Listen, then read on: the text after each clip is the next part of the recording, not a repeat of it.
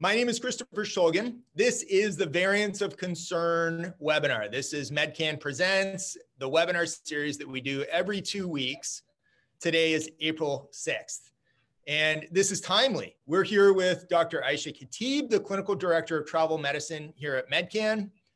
And the counts have been, for the last 3 days, the counts have been at approximately 3,000. And Dr. Khatib, well, first of all, why don't we just have a quick greetings and then we can talk about the situation where we're in. So how are you today? Great. Thank you for having me on, Chris, to talk about this very timely topic and with everything kind of going on in the city and in the province. Scary times ahead, it seems. You said, and I hope I'm fine to say this, but you said that you called 56 people yesterday to tell them that they were positive with COVID. Can you paint that picture for me a little bit? Where are you? Like, where are you actually calling? What are people's reactions like? And then can you quantify that number for me a little bit? Like, give me a little bit of context. How unusual is it to call 56 people? Yeah, so I mean, I work at one of the assessment centers in Toronto, and usually the physicians call back the positive cases that we see coming through. So every day we'll say anywhere between 200 to over 400 people coming through for testing. And those results are faxed through to us, usually the following day or the day following after that. And then we also go through and contact everybody to let them know about the results. Public health also does that to contact trace.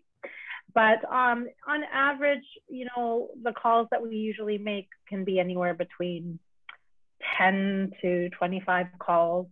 The most I had ever done was a couple of weeks ago was about 36. And so 55 calls or 56 calls in one day was pretty unprecedented.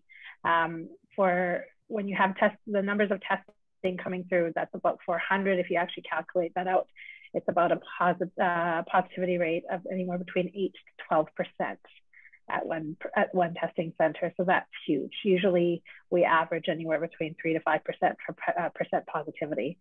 So it's a little bit alarming. And this just looks like it's going to keep going up from what we're seeing.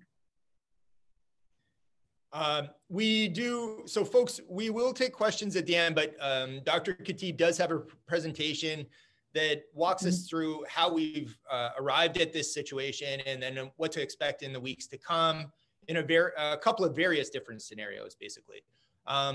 So Dr. Khatib, before we get to your presentation and then the questions at the end, folks, you can ask questions by using your chat function or the Q&A function on your Zoom browser. So 56, and the percent positivity, basically that's double what you have been seeing, what you've expected, and actually double some of the highest that you've ever had. What are people— Even more than double. Yeah. That's crazy. So what are people saying when you're calling them to tell them the news? Well, unfortunately, a lot of the people that we're calling are people who have potentially gotten it from work, where they're essential workers, where they had to go to work. A lot of people have had exposures through family gatherings, through friends, through positive roommates. And then there's a huge percentage of people who just don't know where the exposure came from. And they said that they've been following all the public health measures. They haven't gone anywhere except maybe the grocery store, the TTC, and that might have been their only potential exposure. And so, you know, it's variable, and also the symptoms are variable. We're seeing people who have very mild symptoms to people who we are advising, even over the phone, to go into the emergency to get checked up. So, you know, the actual where these cases are coming from is variable, but it is evident that we are seeing a lot more in the essential worker group as well, for people who have to go out to work, who are potentially being exposed to these cases. Okay. So crazy times, basically. Yeah. Sort of one more thing. Do you have any sense what proportion of these people are B117 versus, P1 versus B1351 versus just the normal COVID that we were used to, 6 months ago? Yeah, so about, as for this COVID science table now, we're sitting at around 67% of all cases that we are seeing are variants of concern. About 90% of those are the B117 or the UK variant. And then a smaller percentage are going to be the B1351 or the P1, although we are seeing higher numbers of the P1 now in Western Canada. So they've had outbreaks of that in BC and Alberta, and you might have heard of the Vancouver Canucks having an outbreak of the P1, and they're not doing so great either. And so that looks like it seems to be almost spreading interprovincially now. So that is something that is being watched and a little bit worrisome as well. Okay, so let's get into your presentation, because I suspect that some of my questions are taking the news from some of your slides. So why don't we take a minute? You can share your screen, and then we can go from there. And folks, one more time, I'll just remind people that we can answer questions using the Q&A or the chat function. Dr. Khatib, take it away. Perfect. Thank you very much, Chris. So as Chris stated, I'm basically going to be going through just doing a quick review of the COVID-19 variants of concern and giving an overview of essentially the situation that we're facing today in Ontario with the third wave that is predominantly being driven by these variants of concern. And it can be a little bit confusing because there's a lot of numbers and a lot of words being tossed around. So we'll try to clarify that a little bit for you today. So first of all, we're going to talk about what a variant is. So essentially a variant is a virus that has changed or mutated. So we know that viruses replicate. That's what they do. So usually a virus, they infect a cell, they attach onto a cell and they infect it. When they infect it, they inject their, in the case of the coronavirus, their RNA, and they replicate. Now, every time a virus replicates, it makes mistakes, okay? And those mistakes are called mutations or variants.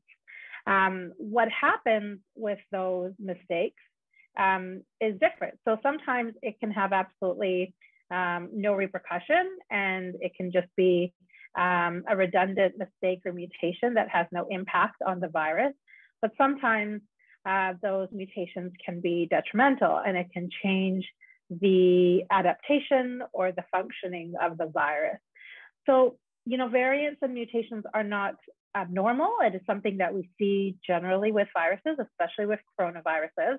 And up until now, throughout the pandemic, there have been hundreds of variants that we have seen and that are being mapped. And you can imagine when you're talking about a genetic code of a virus, it's kind of, there's different parts of that genetic code that can acquire these mutations.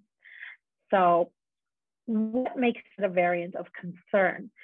So a variant becomes a variant of concern when the changes that have been made because of the mutation that has happened has either a clinical or a public health significant impact that can either affect the transmissibility or the ability to spread for that virus, the virulence or the severity of disease that that virus may present with. It can have an impact on the vaccine effectiveness, as you may have been hearing about. It can also affect the diagnostic testing capabilities that we have in order to be able to detect these variants or these viruses that have had these mutations. So these are the main things that we look at in regards to what makes a variant more concerning is when it actually has an impact clinically or through public health. So up until now, like I said, there have been many variants that we have seen throughout this pandemic, but there are three key variants of concern that have been identified globally and that are currently in Ontario. These include the B117 variant, and this was first identified in Kent, the United Kingdom, back in September of 2020. There's the B1351 variant, and this was first identified in South Africa back in October. And there's also the P1 variant, which was identified in Japan as well as in Brazil back in December. Now, these variants are mutations that have happened independently of each other, and they are derived. I know everyone calls them the UK variant or the South African variant. So it's basically based on the origin of where the variant was first described or identified. So when we talk about these three specific variants of concern, there's certain mutations that have been recognized in these variants that are impacting the way that this virus is acting. So compared to earlier variants of COVID-19 that we've seen earlier in the pandemic, what we're seeing with these particular variants is specifically increased transmissibility or the higher capability to infect. And the mutation that's responsible for that is the N501Y mutation. And that is a mutation of the area of the virus that's called the receptor binding zone. And basically that essentially makes the virus more capable of infecting a cell. So whether it's able to latch on or attach to the cell better, or it becomes more sticky, it basically results in increased transmission of the virus compared to the capability of what it was able to do before. The difference between the B117 variant and the two other variants derived from South Africa and from Brazil is there's another mutation called the E484K mutations that are not on the B117. These are also referred to as the EEK mutation. And this mutation is actually specifically on the S gene or the spike gene of the coronavirus. And why this is significant is that there's a couple of reasons. So that the spike gene mutation essentially affects the spike protein on the outer of the virus capsule.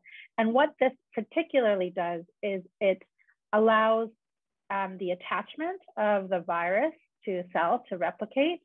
And it also is the target for our vaccine. So our vaccines create these spike proteins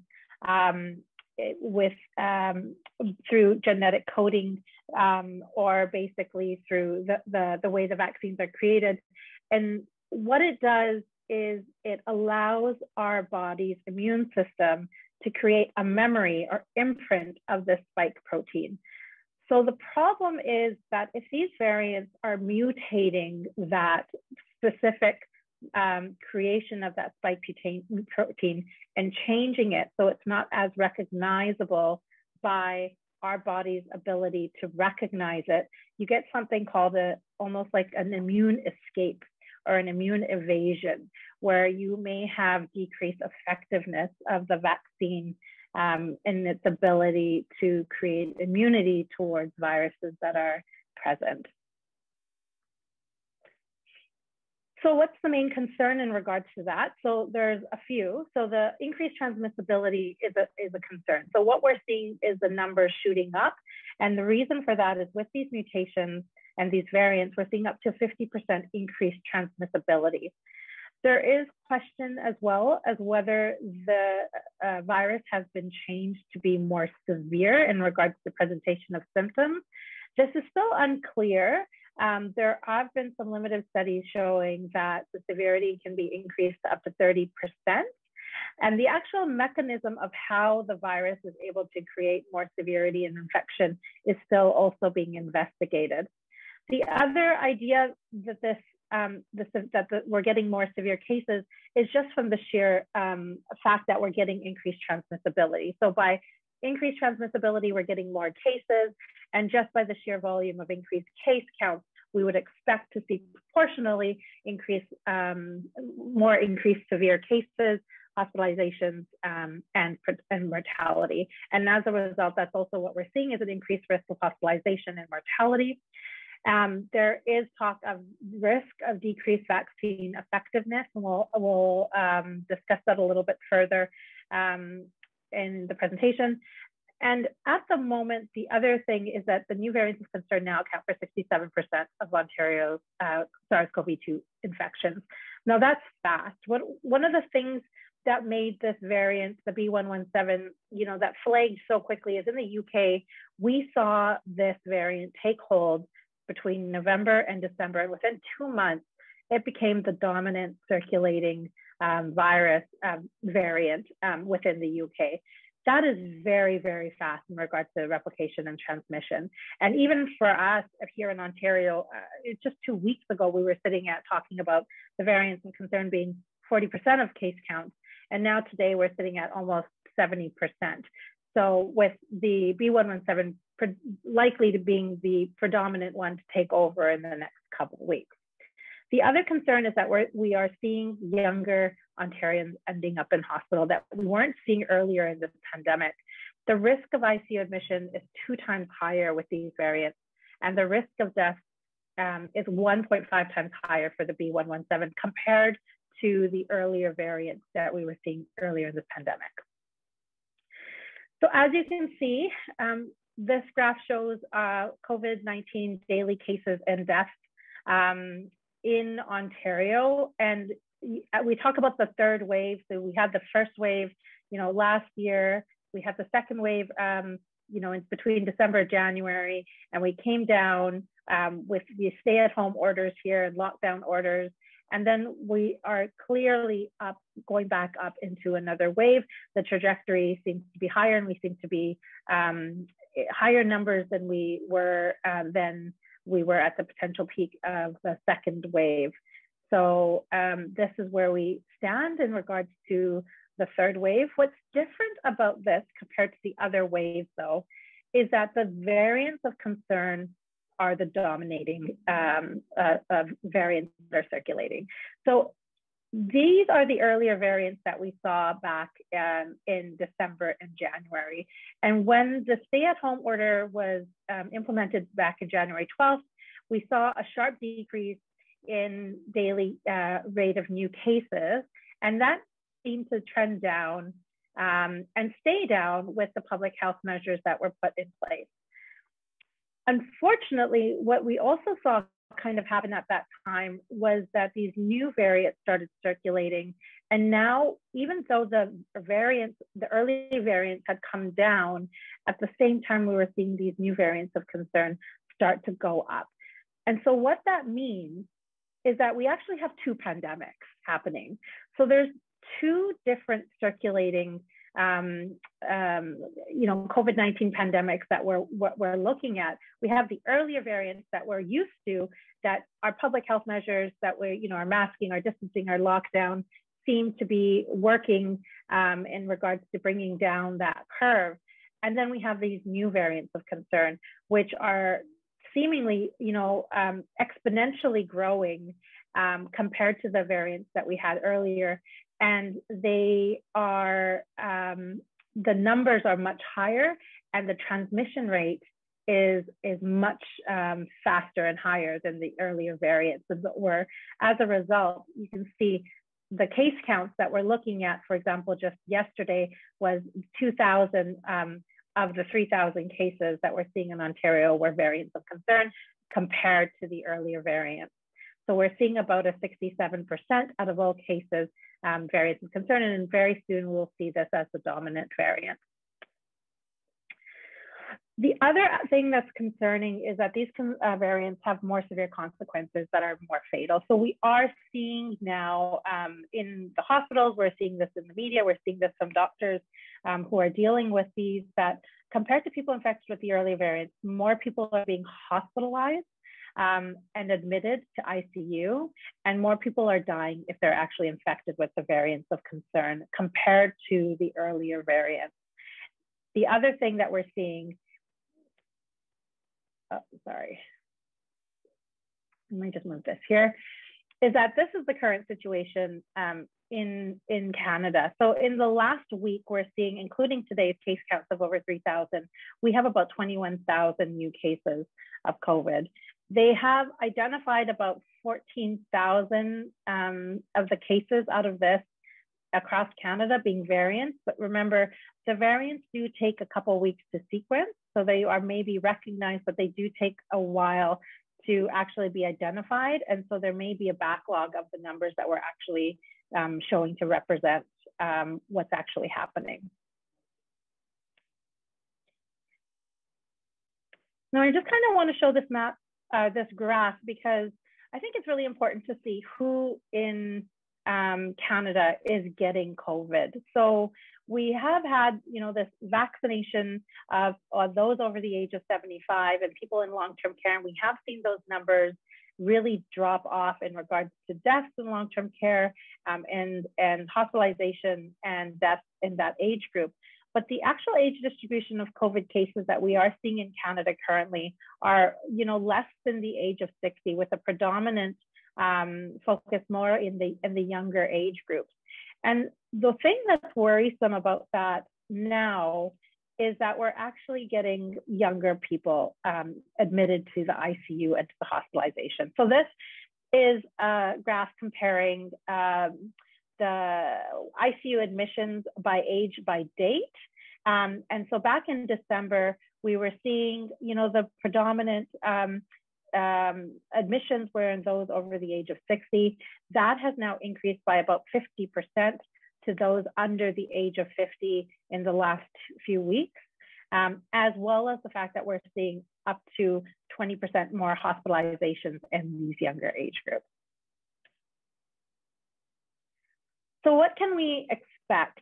So this is actually from the Ontario Science Table, where they do projections, kind of looking at potentially where we would be in regards to modeling for different scenarios.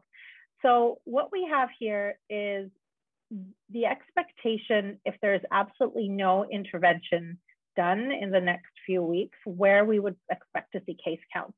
And the projection for that would be anywhere between 5 to 10,000 in the next few weeks if nothing were to be done, with the assumption that you have the transmission rate over 50% higher, with a replication time of about 11 days, like a doubling time in case numbers of about 11 days. You can see here that with just vaccination, we would have a decrease potentially of cases that we would be seeing circulating, and that's the assumption that the vaccines are being administered constantly and with about 70% effectiveness. And then the bottom curves actually show projections in regards to what would happen if there were a 2-week stay-at-home order versus a 4-week stay-at-home order, or what we call like a circuit breaker, a way to basically decrease or stop the transmission of the circulating variants. Similarly, the ICU projections really depend on systemic-led public health measures that potentially could be implemented. Now, one of the things that we're seeing here is that even with the stay-at-home orders and the vaccines on board, that will help flatten the curve, but it's not really going to bring it down sharply right away, right? So, I think one of the things as we're talking about vaccines really kind of getting us out of this situation of the third wave and kind of this impending overwhelming surge that we're expecting in the healthcare system. But it almost seems like it might be a little too late in the fact that the vaccines are not actually being delivered at a high enough number to potentially effectively really bring that down. So this may last a little bit longer, and I think we really need to use all the mitigation strategies that we have, including the lockdown, the stay-at-home orders, people really ensuring they're following public health measures with the distancing, masking, minimizing socializing, and still also getting vaccinations. And I think the vaccines are a key thing here. We really need to get them into the younger age groups, those who are in the highest vulnerable populations and the highest risk potentially of getting COVID. So these are the current numbers right now. As of today, there's 497 in the ICU. This is higher than the highest that there was even during wave 2. So what about vaccines as a strategy? And this is just basically an illustration of how the vaccines work. So the vaccines either inject a genetic RNA code or a viral vector, which carries the information to create these spike proteins on your cells. And then the body creates these neutralizing antibodies as part of your immune system, which then what we call neutralizes the virus from causing symptoms and potential transmission. So how these vaccines work, this is basically what we're seeing as the efficacy rates for the different vaccines. The one thing to consider about what these efficacy rates mean is that these rates mean how well does this vaccine decrease your risk of being sick compared to if you did not have the vaccine. So how does it decrease your risk of becoming symptomatic and having symptoms, having COVID, not necessarily transmission, but you can see it's actually quite effective, especially in the mRNA vaccines. And as we're seeing in real life now with AstraZeneca and deaths, and these numbers are actually higher and more likely along the lines of 81% and 71%. So what's the concern is that these spike mutations can reduce the ability of these vaccines or natural immunity from COVID, just getting it itself, to neutralize that virus. But I think it's really important for people to understand that, oh, it's not an all or nothing thing. And it may actually, decrease the protection or the effectiveness of the vaccine. So for example, if we're talking about an mRNA vaccine being 95% effective, maybe, the fact that it's not, these variants are not as recognized by these vaccines, it can bring it down to maybe 70% effectiveness, but that doesn't mean it's completely not effective. It just means that you may still have partial protection. And that reduced efficacy does not necessarily mean resistance to the vaccine as well. So you're still going to get benefit of having a vaccine on board against these variants. The other really key thing is that vaccines are really still effective, excellently effective against the dominant B117 that's circulating right now. And that's going to be a key measure in really driving down transmission and driving down cases during this wave. When you're getting the vaccine, you're going to have less symptoms. You're going to have less infectious virus being spread and transmitted to others. And as a result, you're going to have less cells being infected, less virus being able to replicate. And so you actually will get a less potential for these new mutations to form and less risk of new variants emerging. And as such, you also would get less issues with having vaccine challenges in the future. The key thing to recognize here is that these variants pop up kind of regionally. So it's really important that there's this global concerted effort in regards to vaccine equity, because you may have one country or two countries that are completely protected from their vaccine, but if something emerges, on the other side of the world and with travel, how well protected is that population going to be if that variant potentially has the ability to evade the immune system or the specific mutation that makes the vaccine less effective. The other really key thing to remember is that the efficacy rates aren't necessarily what we really want to look at. These numbers are the ones that we want to look at. And all the vaccines, are almost 100% effective in protecting you from severe disease, which means hospitalization and death. So this is really key in regards to looking at the different vaccines. And I know there's a lot of talk about vaccine shopping and which vaccine's better. I think one of the key things we need to remember is that these vaccines, they're not an individual treatment modality, okay? They are a public health intervention. And at the moment, these vaccines are necessary to drive down cases as fast as possible to decrease a surge in overwhelming our healthcare system so that you have less hospitalizations and you have less severe disease and less death. And as you can see, all the vaccines are going to be effective in being able to do that, almost 100% with Pfizer, Moderna, and AstraZeneca. And so really when people ask me, which vaccine should I get, or I'm going to wait for this vaccine, I'm going to wait for that vaccine, you know, with everything going on right now, with the numbers going up, with these variants circulating, and the risk of hospitalization, the risk of ICU, and the risk of death increasing, what I say to people is the best vaccine is the first one that's available to you and the first one that you can get into your arm. So far, only 6 million people have had a vaccine administered in Canada. It's about 15%. So really, that's not as an effective strategy as yet to really help bring down these variants or this transmission. So we really need to get more people vaccinated as fast as possible. You know, and over 6.5 million people in the world have now been vaccinated. The other thing to think about with these vaccines is Pfizer and Moderna were not studied when these variants were around, whereas AstraZeneca and Janssen are more recently studied when the variants were circulating.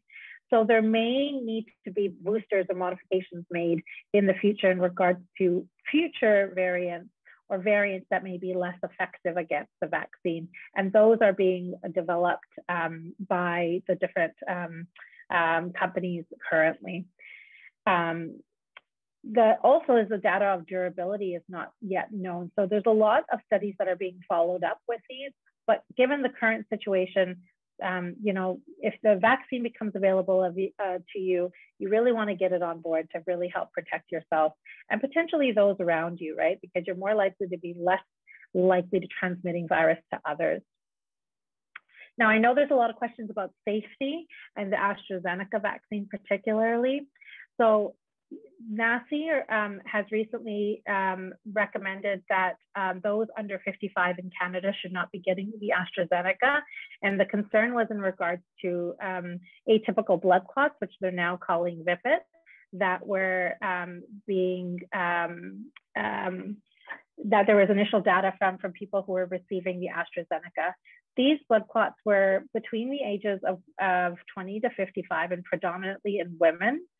The absolute risk of these blood clots was about 1 in a million, or is being calculated about 1 in a million. In the German study that was released, it was about 1 in 100,000. Now you compare that to risk from death from COVID-19, and that comes to about 2 over 10,000. So the risk of, you know, complications or death from COVID-19 really is a lot higher than the potential risk from these blood clots. There's discussion and they're looking at maybe potentially birth control use in those women in those studies may contribute to a little bit of increased risk. Again, the risk was quite small and about 29 out of 3 million, but it is a factor that they're looking at. If you look at just birth control in general and increased risk of blood clot, that in the general population is about 1 out of 3,000. That's not even looking at, you know, COVID itself. So for those who've had the AstraZeneca vaccine already and are worried about it, you know, the risk of clots, very rare, the very rare risk of clots that we're usually seen between day 4 and day 20 post-vaccine. There have been no reported cases after day 20, but for anyone who has had the vaccine, specifically under the age of 55, if you develop any symptoms such as bruising, bleeding, chest pain, leg swelling, abdominal pain or headache, make sure you seek medical attention. But again, the cases have been very rare, and it's been 5 cases out of 11 million. There haven't been any cases over 55, and that's why it continues to be a safe and effective vaccine for those who are over the age of 55, if that's the vaccine available to you. Remember, you're looking at the risk of a rare blood clot potentially versus the risk of blood clots and thromboembolism that you can get from COVID, and that's much higher. The chances of dying from COVID-19 is about 50 times higher than getting a blood clot from the AstraZeneca vaccine within those risk factors that I mentioned. So it's still a good vaccine, and it's excellent in regards to protection from severity of illness against COVID-19, hospitalization, and death. So if that's the vaccine that's available to you first, I would still highly recommend getting that for protection, given the situation that we're going into right now, which is a public health emergency. So in Canada, we've reached over 1 million cases. You know, this happened over the weekend, and out of those million, 1 in 41 Canadians have died from COVID-19. So there's been a total of 23,000 deaths. The variants now make up to about 70% of the cases, and ICUs are pretty much at capacity. They're starting to shuttle patients out to other areas of the province to make more room for the ICUs and kind of the hotspot centers. The rise in cases is concerning, especially because of the potential surge that we're expecting in the healthcare system, but also the fact that, you know, we have a very partially vaccinated population. So it's really important that there is a push to get these vaccines into people's arms as fast as possible to really bring down these case counts and the transmission, to decrease potential hospitalization, complications, and deaths for those who are in the most vulnerable populations at this moment. Remember, every time there's transmission, these viruses can mutate. Every time you know, somebody's infected, there's risk of a mutation, and these viruses change rapidly. So things may be different in a few months. So we really need to act fast on this. But remember that these new variants spread the same way as the original COVID-19 variant. So it's really not the time to let up on the public health measures that we have been using up until now. We need to really maintain our distancing, continue with effective mask wearing. We really need to get as many people vaccinated as possible, and if you have the opportunity to get your vaccine, to get it on board. And different ways to, you know, these are the ways to reduce the spread of the COVID-19 variant concern that we're seeing. So it's not anything new. These are not the measures that anything new that we haven't been doing up until now or heard up until now. We really need to avoid social gatherings, you know, really going out for essential purposes, maintaining our distance, wearing our masks, washing our hands often, avoiding crowded spaces and enclosed spaces. You know, being outside is safer. You know, it's okay to get some fresh air. It's okay to be outside. There's less risk of transmission outside in less crowded spaces. But also, if you're having symptoms, if you're not feeling well, get tested and stay home, right? And isolate from people, because this is way more transmissible and infectious to other people. So you could be putting other people at risk as well. And get the vaccine as soon as it's available to you. So that's the end of my presentation. So thank you for paying attention today, and I hope you'll stay safe and get vaccinated when the opportunity arises for you. Dr. Khatib, thank you so much. So the one thing that I had the question on was so it sounds like you are hopeful that the vaccines get us out of this based on the current distribution of the variants of concern.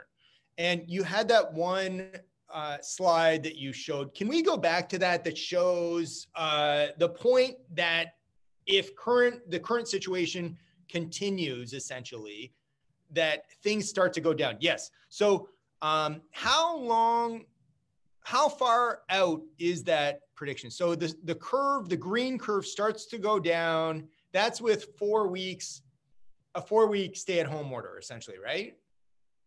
Yeah, so remember, the infection and incubation period for these viruses usually it's 14 days, and with the variants, we're seeing kind of transmission happen between 14 to 28 days. So when we're looking at a 2 week versus a 4 weeks, we're looking at incorporating that incubation period of these viruses. So if, for example, somebody is infected with a virus or has been exposed to a virus, how long do they need to stay home or lock down to prevent them from passing that on to somebody else? So you kind of just let that virus fizzle out, right, before they break their isolation so that they can kind of continue on. And so that's one of the reasons that we use this lockdown measure, the stay-at-home measure. It's to really break that circuit of transmission. And that's why there's so much emphasis on people staying away from other people, staying away from groups during that time, specifically so that it can really decrease the transmission to other people. Because, you know, compared to the other variants, you know, you're infecting 50% more people. So, for example, if one person was infecting 2 people before, now you're infecting 3 to 4 people for one person. And then those 4 people infect another 4 people. And so it's an exponential growth that you're getting, these shoot up in. And so if you can actually block that transmission from even happening, then you're not going to get these exponential numbers that you see in these graphs.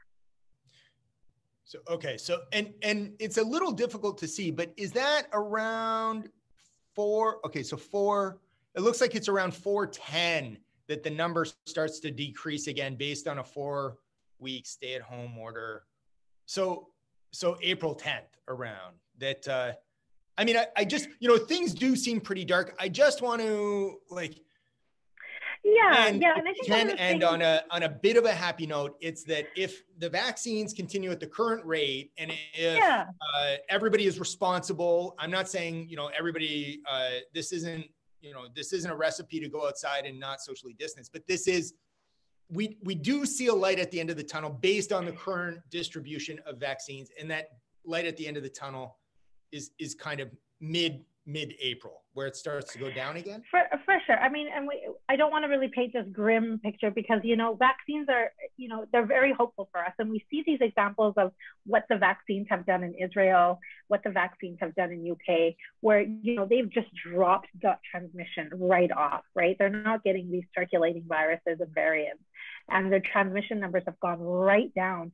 And that's the benefit of vaccination. So what we really need to do is use these public health measures to try to decrease or mitigate the transmission while we're vaccinating as many people. So it's kind of a multi-pronged approach to really just cut that transmission so that we can kind of enter the summer where we can actually have a summer that's a little bit more relaxed, and a summer where we're not having as much transmission, where we're not feeling this urgency and kind of this overload. So these projections are from the Ontario table, and this was based on the briefing that they had last week. If, for example, if there's a 2-week versus a 4-week, when would we start to see this? Now, these are projections based on cases, right? What we're seeing in the hospitals for ICUs and deaths and mortality, those are going to be lagging numbers. So we might see these cases start to drop off, but those numbers might rise and then start to fall off later. And so hopefully by the summertime, when we get, there are shiploads of vaccines coming in, and the vaccine deployment, hopefully will be hitting a lot more people. They're going to be hitting younger people, those who are more vulnerable. So hopefully we'll see less transmission, less infection, and hopefully that we can, start to kind of go back to or start planning for, a new normal kind of with the post-pandemic. Because yes, the vaccines are what's really going to get us out of this pandemic, for sure. But I think what's important is going to be maintaining those public health measures in the meantime while we can get everybody vaccinated. Fantastic. Okay, well, this is great. If you would stop sharing your screen, I can share my screen, and I can just kind of wrap up based on how things are. We're a little over time, so some of the questions we won't be able to get to, but I think everything was in the presentation. That was an amazing presentation, and amazingly current, and amazingly informative. So gosh, really thanks for that, Dr. Khatib. Okay, so